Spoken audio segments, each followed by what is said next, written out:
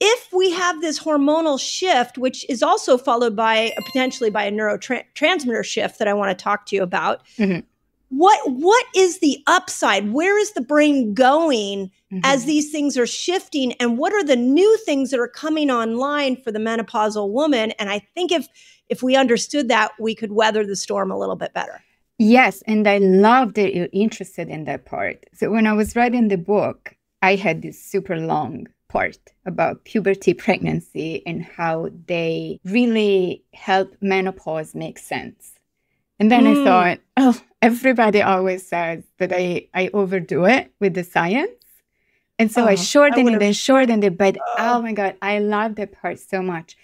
Can I elaborate? Yeah, please. Yeah, tell us. Give it to us now. I love this. Yeah, this is like a 100% neuroscientist take on beautiful women's brains as we go through reproductive changes. So what happens at puberty for both boys and girls is that the connection with the reproductive system turns on. And it is important to realize that the major drivers of evolution are having sex and having children and being able to feed yourself, right? So a huge part of your brain is actually wired to respond to reproductive health. This is just evolutionarily sound information, just we know that. There's a huge part of the brain that is in network with the reproductive system.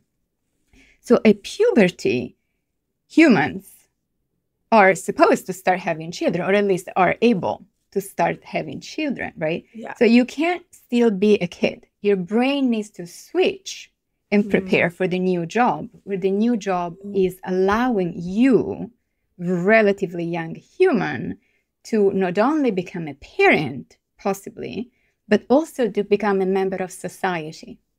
Because humans are not particularly strong animals in some ways, right? You have to fight and hunt as a team. And that's really how the human race survived, is by bonding with each other and sticking out together.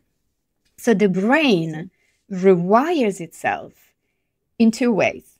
Number one, there's pruning. There's a huge amount of pruning at play where almost 50%, almost half of all your neurons are gone. The brain just says, this is my biological clue to get leaner and meaner, if you will.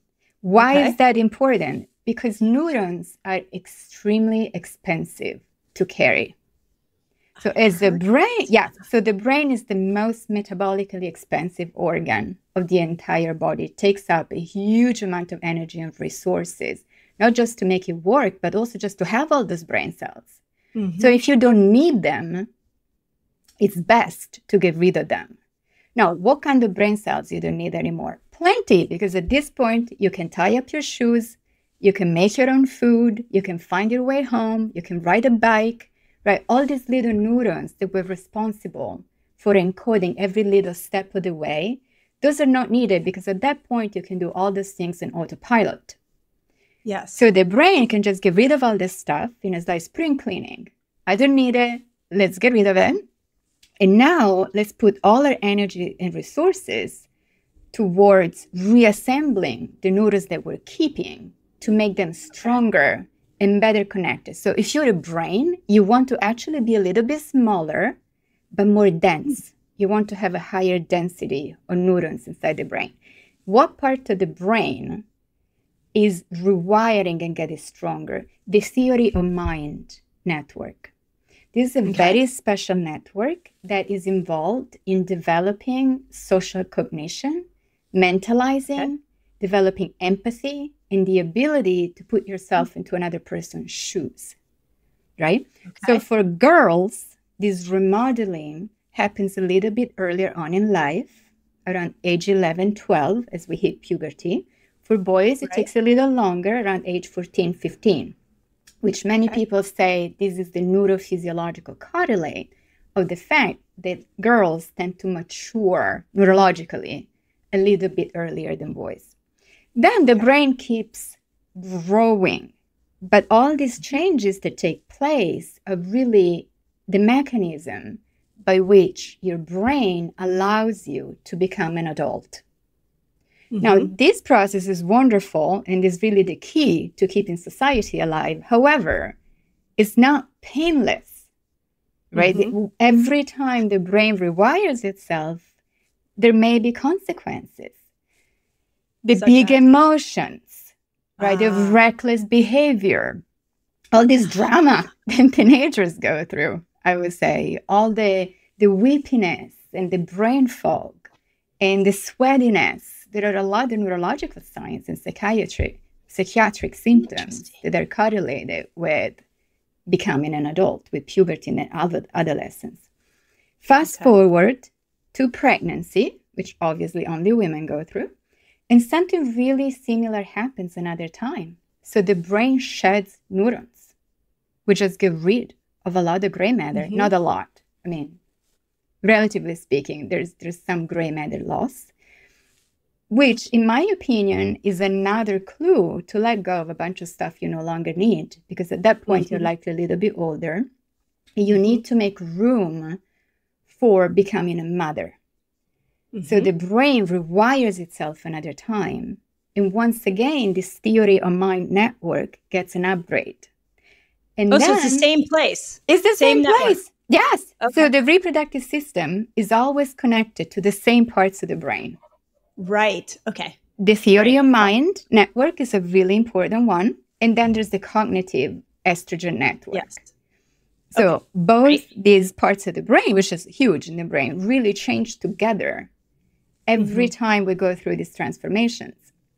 And so pregnant women, especially after the baby's born, after postpartum, there's a reduction in gray matter, but a strengthening of some other parts of the brain, like the theory of mind, because now you really have to rely on your intuition. You literally have to be able to read minds, because that baby will not speak to you coherently for a really long time, and you need to make sure the baby survives. You need to protect the baby from danger. You have to feed the baby. You need to function on no sleep. So there's a lot that your brain needs to be able for you to do for you to succeed, right? Right. So once again, there's the upgrade. There's this super mom brain. But there's also baby blues. There's postpartum depression. There's sleepless nights. There's brain fog. There's confusion. There's reduced focus, right? All the things that we associate with the mommy brain, usually in a negative way, without thinking, well, but look at all the things that you can do now. Yep. Right? Right. And fast forward to menopause. Again, it's the same brain network. But what happens now? You're done having children. You don't need all those neurons that were responsible for having a menstrual cycle, that were responsible for hosting a pregnancy, that were, they were making you the super intuitive mom. So it's possible that the brain just sheds those neurons again. There's another pruning going on. Okay. And then the brain rewires itself another time. And this is not published yet, but we find evidence that connectivity in the brain is increased after the menopause transition in some parts of the brain, this time more frontal.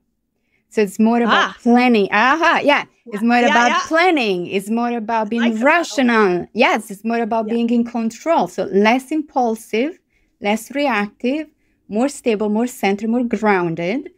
And if you think more empathic, there's another boost in empathy, and there's a boost in, well, we would say emotional transcendence. You would probably say given fewer fucks. Yes. You can say it. You can swear on this podcast. You do. I can tell you, as a postmenopausal woman, you do give a lot less fucks. This comes up so many times. Yeah. With everyone I talk to, everybody's like, I just don't sweat the small stuff anymore or give their fucks. But it comes up all the time, and they think it's such a blessing in so many ways.